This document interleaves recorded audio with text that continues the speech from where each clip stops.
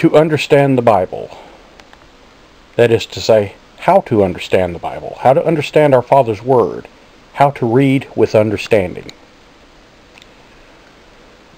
For many years I have seen people of different denominations do battle over the meaning of certain verses or phrases used in the Bible.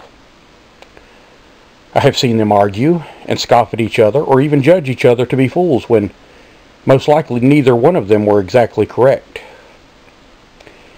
Yet they argue, and all because of what they were taught or told. In other words, what they heard, rather than what they learned from deeper study into the Bible.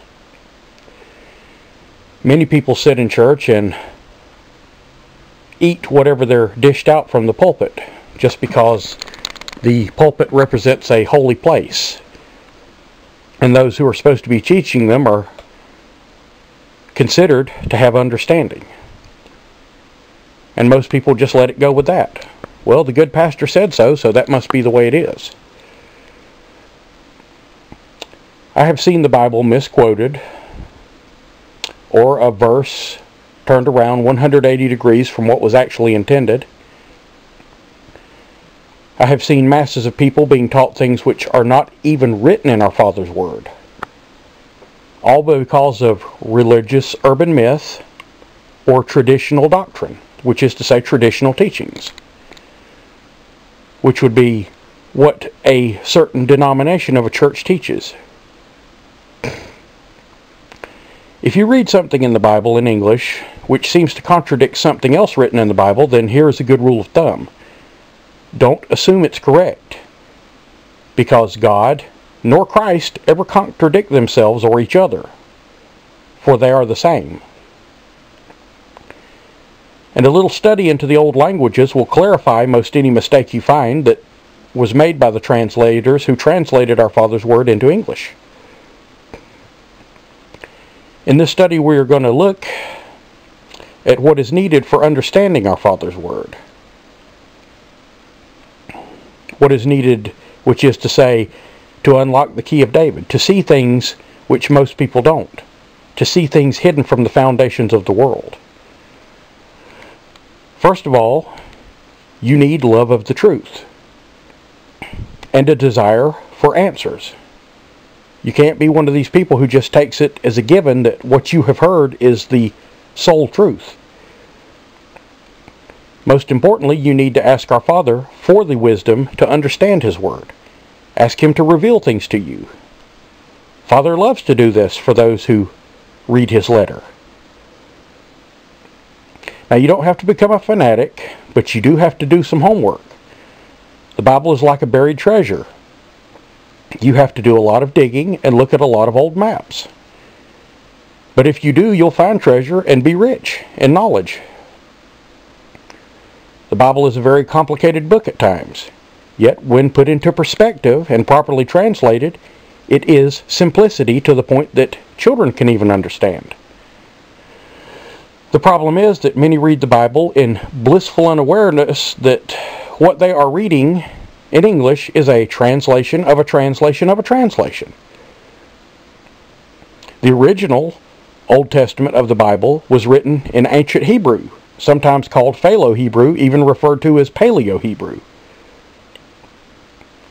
And the Bible was written in certain other ancient languages, such as Chaldean and Aramaic, which are dialects of the Babylonian tongue. Most assume that what they read in English in the Bible is verbatim.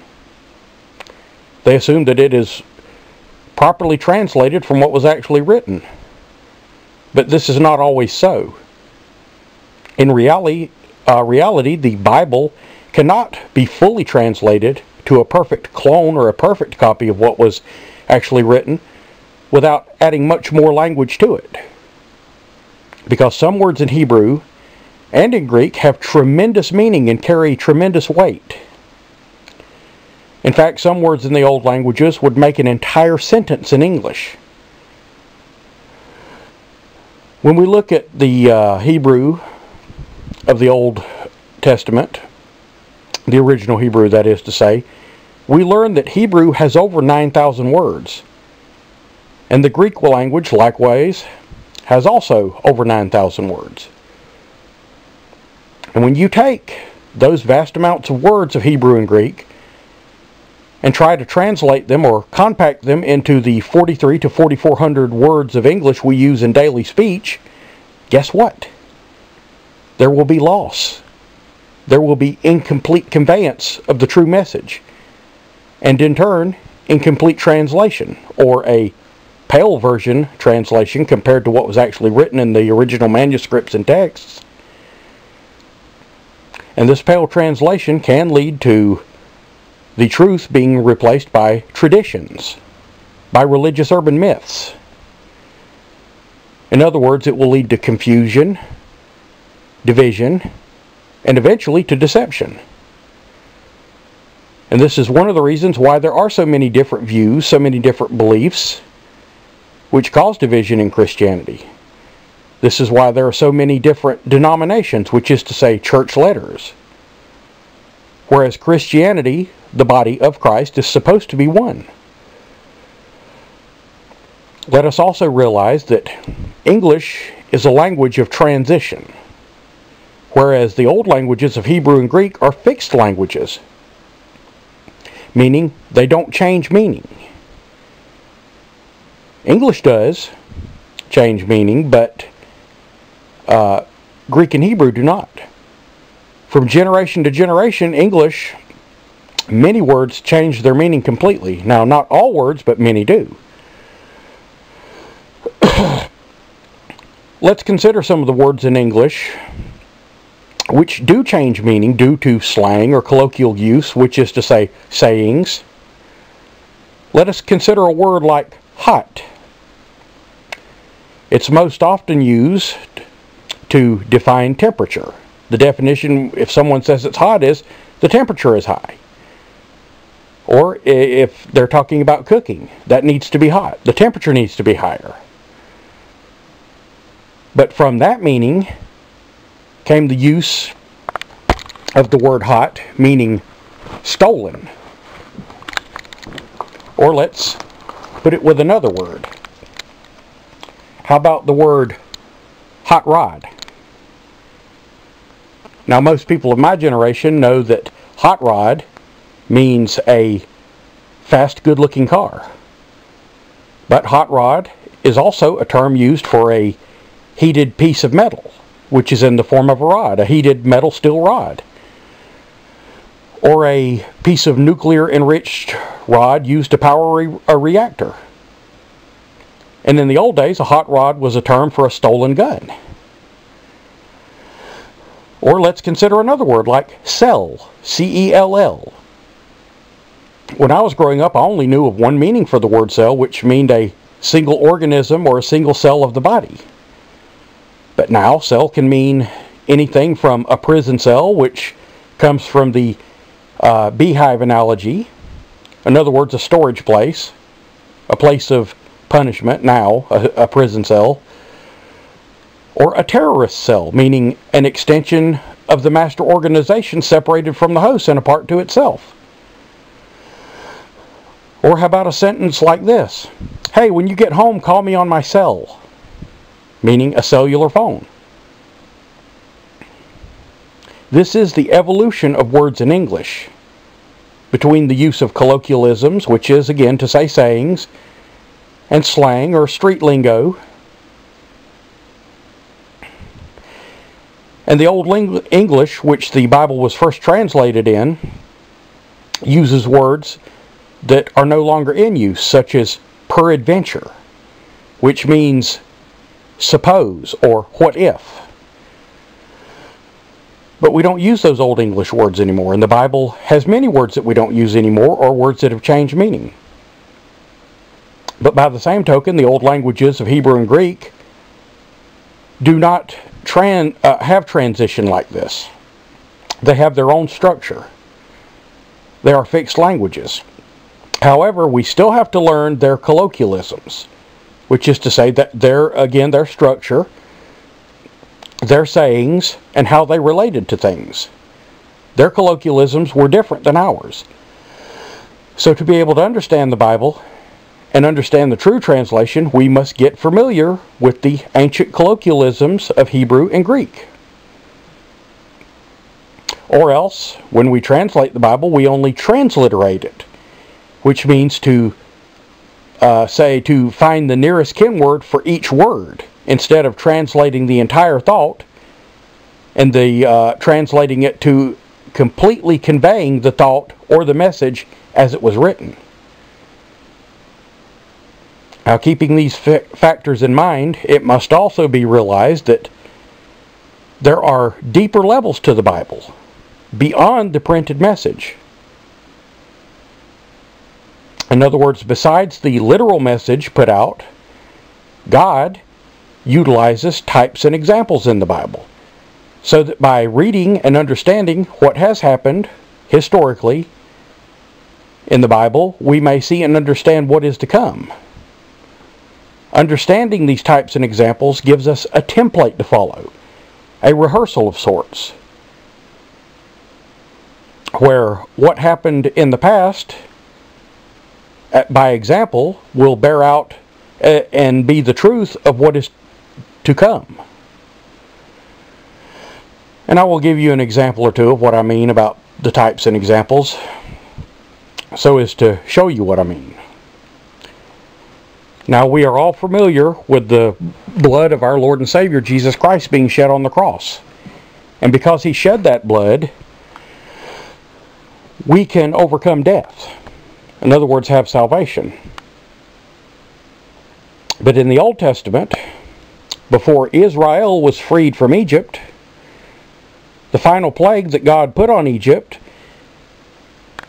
was the taking of the firstborn son, the killing of the firstborn son. Now, God told Israel to put the blood of a lamb on their doorposts, and the death angel would pass over them. Now, that was a type. The blood of the lamb protecting from the angel of death. An exact type of Christ's blood protecting us from the angel of death, Satan. And if you don't get that, I'll give you another short one. Abraham was told to take his only son up to Mount Moriah and to sacrifice him upon an altar. Now, Abraham, willing to do the will of the Lord, did not question this. I'm sure he wasn't happy about it, but he did not question it, because he knew that his son's soul belonged to God, and it was his to do with as he pleased. So Abraham did go up to Mount Moriah and was about to plunge the dagger into his son's chest. But God stopped him. And God saw to it that a ram was caught in a tree, which would be put in place of Isaac on the altar. In other words, the ram is a sheep, a lamb. It's the male of the sheep. And he took the place of Isaac on the altar on Mount Moriah. Now, Jesus Christ takes our place and died for our sins. And it just so happens that Golgotha is at Mount Moriah. Now, if you can see these examples, you will understand what I mean. They are types aforehand to show us what would come. Now, besides these factors that I've already mentioned, there are also keys in the Bible and legends as on a map, to let you know or to what is being discussed, or to show you signs which point the way. For instance, when Satan is referred to in the Bible, either as an example or as the real de facto being, if he is referred to, such as the king of Tyrus in Ezekiel 28, you will notice that the word king there is in lowercase. It's not capitalized. When Satan is referred to under any label, like king or lord, the lord of the flies, Beelzebub, it will always be in lowercase. Any time you see the word king or the word lord in lowercase, it is referring to Satan either himself, or Satan as a type, or false gods, or idols. They are always in lowercase and never capitalized. And this was designed that way so that you can understand that it's not talking about the Lord God Almighty of hosts or the King of the universe. Now here's another key. All prophecies given in the Bible concerning Satan or Satan's army, his locust army, or any of those who are against God are given in nights, or is to say months, which is to say month means moons. All prophecies concerning Satan in the Bible or his army are given in months or nights. The moon, of course, being the lunar of the night in the darkness, and the moon, which causes tides to rise. The moon being, of course, symbolic of the lesser light compared to the sun, which is the bringer of daylight to the world, just as Jesus Christ is the real light of the world. So what you have there is another type and example. The moon is the lesser light, but it echoes the light of the sun. And this is exactly what Satan does when he claims to be Christ, or when he attempts to deceive. All prophecies concerning Christ, or Christ's return, or God's vengeance are given in days, the solar. Another key to understanding the Bible is the use of biblical numerics and the meaning of names in the Bible. Not only the names of people, but also of places or dates and times. Some examples of biblical numerics would be a number corresponding to an event or to an example set forth, such as the number 4. The number 4 in biblical numerics symbolizes Earth. Now, if you think about Earth, think about how many things are with 4. The Earth has 4 seasons, 4 directions, 4 times of the day, morning, noon, evening, and night. The Earth has 4 main elements. Now, I know there are a lot of other elements, don't get me wrong, but I'm talking about earth, air, fire, and water. 4 animal kingdoms. 4 kingdoms. Mineral, animal, vegetable, and spiritual. And then the number 4 also symbolizes that which is earthly. Anytime you see the locust army mentioned in the Bible, you will usually find the 4 stages of the locust, which is earthly, the 4 hidden dynasties. Another biblical numerics example would be the number 6, which is symbolic of man or sin, man's sinfulness, or even fleshly man. Satan is referred to as the man of sin in 2 Thessalonians chapter 2. In the book of Revelations, he is referred to as the man whose number is 666, which is 666. Saturn. We know we have 9 planets. Saturn, which is symbolic of Satan, which comes from the name Satan, is the 6th planet. The earth, which is earthly, which is to say this flesh age, was created in 6 days, since God rested on the 7th and did no work. And in that there is another example, the number 7. The number 7 means completeness or spiritual completeness. The week has 7 days by the Gregorian calendar, and 7 completes the week to start again. Just as Jesus returns at the 7th trump to end this flesh age of man and begin the millennium and the start of the new earth age. And of course 8 being symbolic of new beginnings. 8 Adamic souls on the ark with Noah, which began the new world after the flood. And of course the number 40 being symbolic of probation. It rained 40 days and 40 nights. And on it goes. Even the number 13 has symbology. 13 symbolizes rebellion. But outside the Bible we have lessons of the number 13.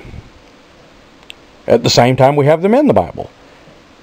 There are 12 tribes of Israel, but if you count the half-tribe of Ephraim and Manasseh, you get 13. America began with 13 colonies. 13 American colonies rebelled against the British Empire, England, the United Kingdom. In turn, during the American Civil War, 13 Confederate states rebelled. They were even called rebels against the Union. And all of these numbers have deeper meaning in and out the Bible. Just as a number is utilized for a date or a birthday or an event, though, does it necessarily mean that it's holy. In other words, if a child is born on the 13th day of the month, and he turns 13 on the 13th day of the month, it doesn't necessarily mean he's rebelling. Although rebellion is a part of youth and usually begins around that time. But in this you can see that numbers have a deeper meaning besides to count in the Bible. Now, as an example of names in the Bible and their meaning, let's consider the name Moses. Moses means one drawn from the water. And Moses was pulled from the river by the daughter of Pharaoh. Also having to do with Moses being of the living water. If you recall, Moses gave water in the desert from the stone. These are deeper meanings. Moses was the lawgiver. And God's law is the living water. Not only his law, but bringing forth with the truth, the living water, out of bondage. And then, of course, there's other names in the Bible which have similar connotations, like Zerubbabel, which means born in Babel, born in Babylon. Or the name Achan. Achan means trouble. And if you don't know who Achan is, Achan was the one who took of the accursed thing when he was told not to, when God told the tribes of Israel not to take of the accursed thing. And for his transgression, he was killed and all of his family with him. Achor and Achan mean trouble. And the name Abraham. Abraham means the father of many nations. Abraham was the father of Isaac, who begat Jacob, who was Israel, and who was the father of the 12 men who would become the patriarchs of the 12 tribes of Israel. And Jacob's brother, also a grandson of Abraham, would become the children of Edom, who became called later the Rus and migrated to the land of Russia, named after those people.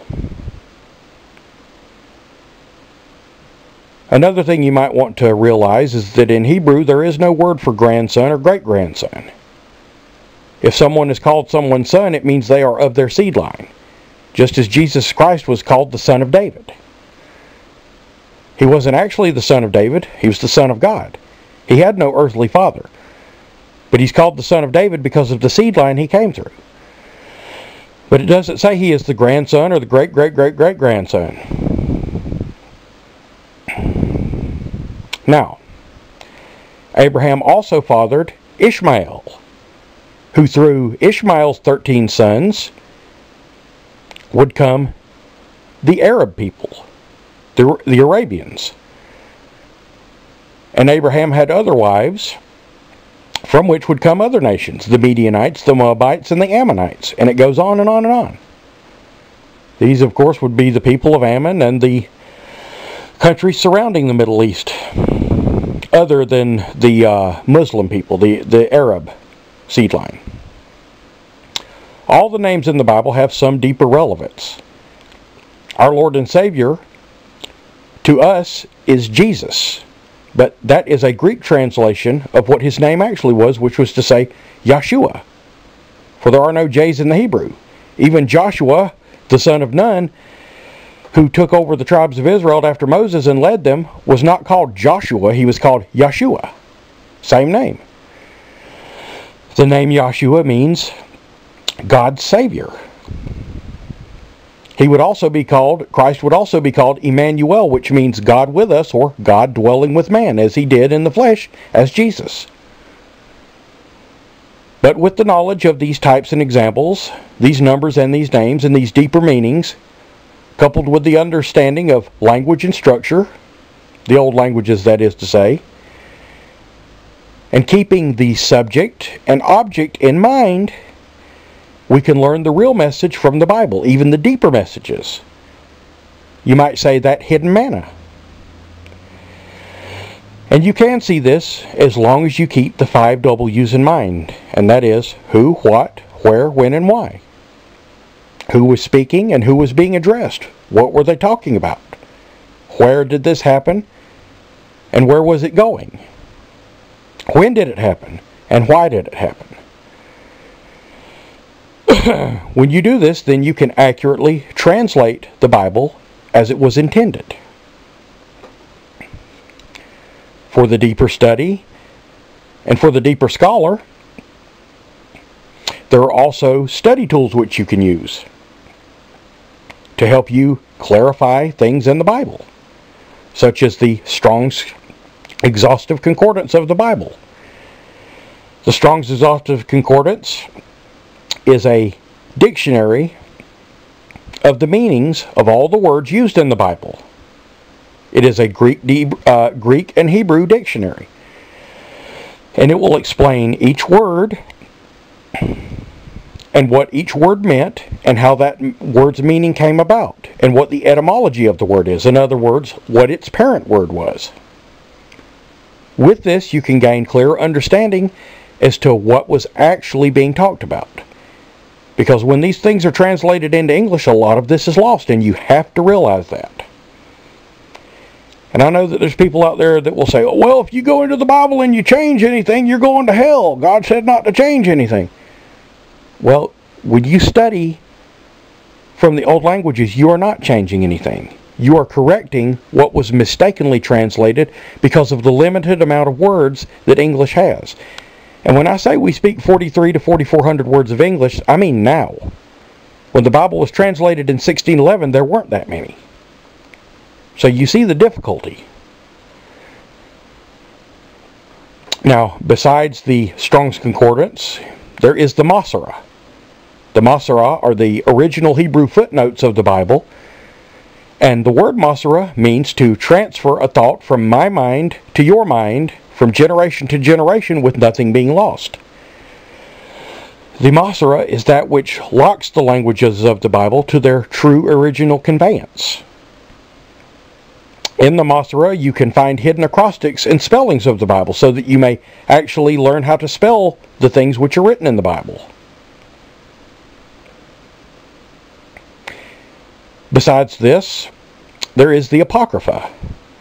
The Apocrypha is a group of books which were removed for one reason or another by the people who translated the 1611 King James Bible, from which all other Bibles are translated, even the newest Bibles of the various different types. They're all translated from the same things. And the Apocrypha, by Goodspeed, has books in it which were taken out of the original canon of the Bible, such as 2nd Esdras, which is to say 2nd Ezra, or the Book of Maccabees, as well as others. Now again, the Bible is a complicated book, but people make it a lot more complicated than it has to be, because God has put it in such a simplistic way that if you properly translate, if you go and dig for the answers, then you're going to get a passing grade. It's just like in college. You can't cheat. You can't go and sit in church and just be told how it is. You have to go and do the study for yourself. If you go to attend college, you have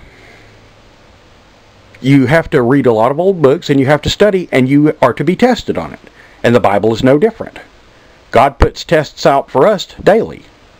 But there are bigger tests coming, which God will gauge to see whether you ever delved into His Word or not, or whether you packed yourself into a church on Sunday and sat there yawning and listened to what was dished out to you from the pulpit and believed it.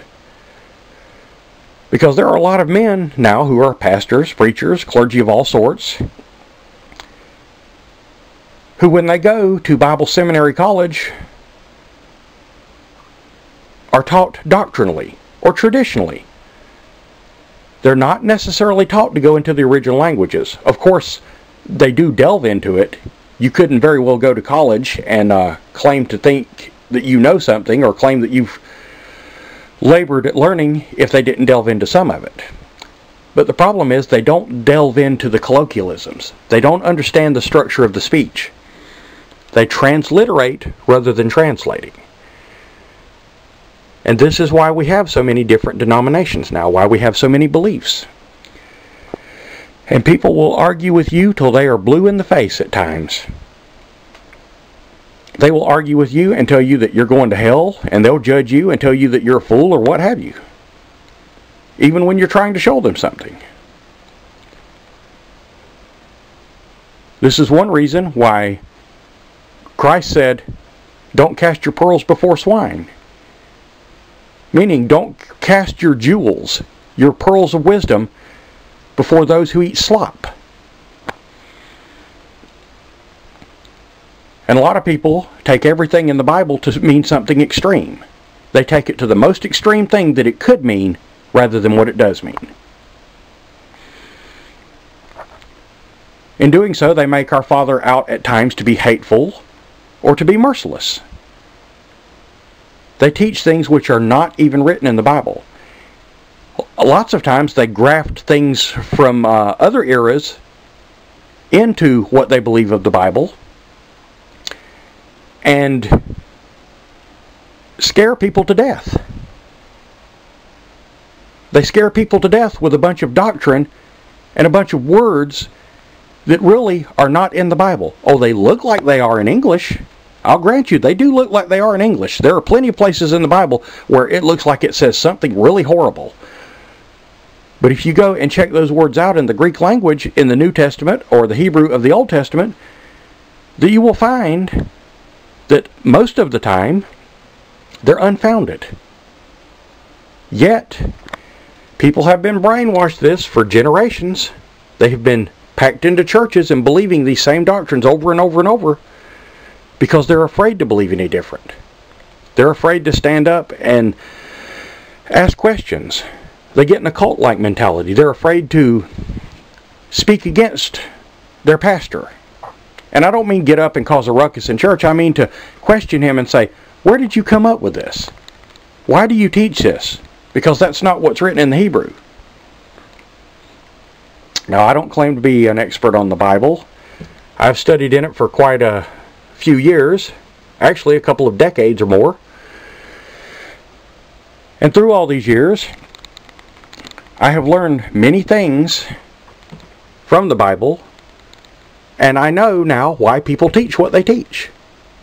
But most of the time it's due to they don't have the complete translation, or they believe something that's written a certain way in English, which in the original manuscripts doesn't even say what they believe. But because it sounds like it does in English, because of the way English is structured, then they make an entire belief out of it. And then, of course, you have the other style of pastor, who gets up on stage and gives you a feel-good lesson or a lesson of things you should already know. You know whether you're good or evil. You know you're supposed to be kind to your and love your neighbor. You know you're supposed to help those that are misfortunate and be charitable. We're supposed to be extensions of Christ. But too many people pack into church to hear that same message over and over and over. Or to hear salvation and baptism, salvation and baptism.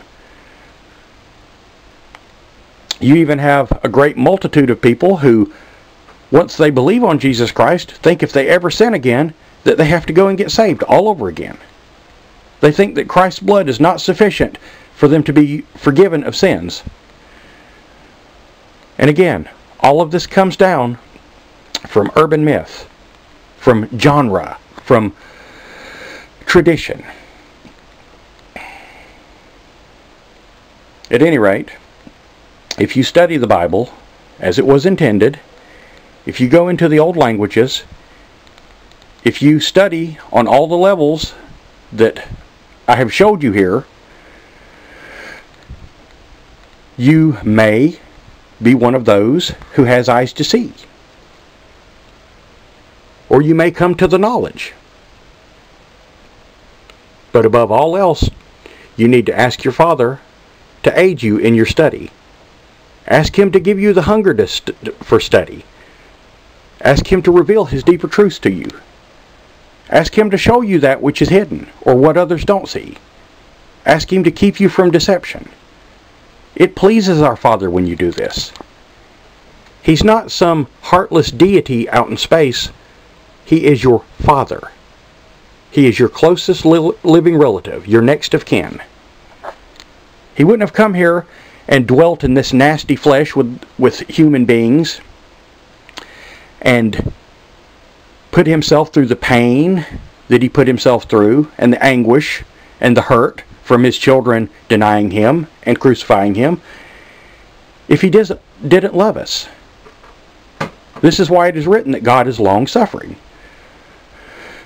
And to understand the Bible, you have to go to the deeper levels. You cannot just assume that what you've heard is the truth, and you cannot assume that what is written in English is the absolute truth. Many places in the Bible are translated perfectly, while others are 180 degrees off. There comes to mind, when I say that, one particular place. Jesus Christ said, "Unless a man hate his mother, brother, father, and sister, he cannot follow me." Okay, well that's what it says in English, but that's not what it says in the original Greek.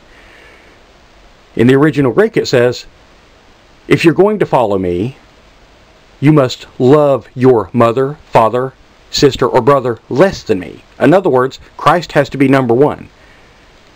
Because there are going to be events happen where brother will fight against brother for a belief. It cannot be so with God. You have to put God first. You have to put Christ first.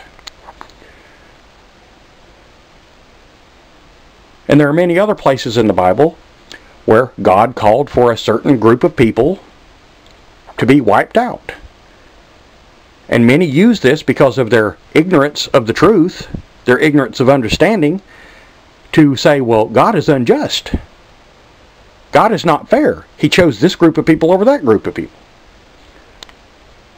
Well, to understand this, you have to find out why He did this. In the cases I'm speaking of, God told Joshua to go into the land and the plains and to kill off massive groups of people and to leave no men, women, or children. But why did He do that? Well, because these people had interbred with fallen angels, just as written in Genesis chapter 6. In Genesis chapter 6, the fallen angels came, and God flooded the world in the time of Noah. The Hebrew word is Geber and Nephilim. Nephilim means fallen angels, and Geber means their offspring, which is to say the giants of the Bible. When you read of giants in the Bible, mighty men of renown, this is who is being referred to. A hybrid between a human and an angelic being. And I know I'm going to shock many people with that one. Say, oh, I've never heard of that. Well, it's plainly written in Hebrew. But by the same token, there was another influx after the flood of Noah, and God promised He would never destroy the world by flood again. So, this is one of Satan's plans. He came into the world and brought His fallen angels, and they tried to corrupt the seed line through which Christ would be born, and Israel. Or, that is to say, the children of Israel. He persecuted the woman who brought forth the man-child, which is to say, Mother Israel. But His fallen angels came here and inbred. They took them to wives, and to them were born offspring, which is to say, hybrids, Geber, giants, like Goliath, David and Goliath. And this is why God told Joshua to go and destroy all these people, because they had intermixed with fallen angels. They had bred with them. They were not perfect in their generations, as was Noah. Now I realize we're talking about two different spans of time here. Noah is early Genesis, and Joshua is, mid Old Testament, or not mid actually, but not quite that far. But by the same token, this is why Joshua and the tribes of Israel were told to go and wipe out these people. because they had the seed line of the fallen angels. So God is not fair. God does not play favorites. God created all people and all races, and He created them the way He liked them. And unless you dig into the Bible, into the old languages, or at least do a little bit of study, you will not see these things and you will not understand them. And more than likely, you will be deceived, because, again, there are many things out there being taught right now which are not biblical at all. They're not even written. There's not even words for them in the Bible. And I have many other studies on these subjects, such as the rapture and the deception, the four hidden dynasties, New Babylon, the one world government rising, Satan's seed, Cain's progeny, the Antichrist, parts 1, 2, and 3, and various others. They're all listed under Just Thoughts. At any rate, I hope this has helped you. I hope you will gain some better understanding from looking at these things that I have tried to show you. It is what I have learned over many years of studying the Bible. And it is my prayer and hope for you that you will study the Bible, that you will keep yourself from the deception, that you will ask God for His counsel and for His wisdom, and ask Him to reveal His truth to you. I hope you will dig into the Bible and become rich, as I have, in knowledge, so that you won't be deceived by the big test that is soon to come. Because many people out there going to church right now are ripe for deception through just what they believe. This is why it's written in the book of Amos chapter 8, and I mention this in most all of my lectures, and I'm sorry if I sound repetitive. But in Amos chapter 8 it says, the famine for the end times is for hearing the word of God. It's not for bread. It's for hearing the word of God. Man liveth not by bread alone, but by every word which proceedeth from the mouth of God. And if you study the Bible instead of just taking a verse here and a verse there and building an entire religion on them, then you shouldn't be deceived. Because if you have 10 people doing one mathematical problem, they should all come up with the same answer. And if they don't come up with the same answer, then they shouldn't be allowed to say, well, that's my interpretation of how that math should be worked. God's Word is not like that.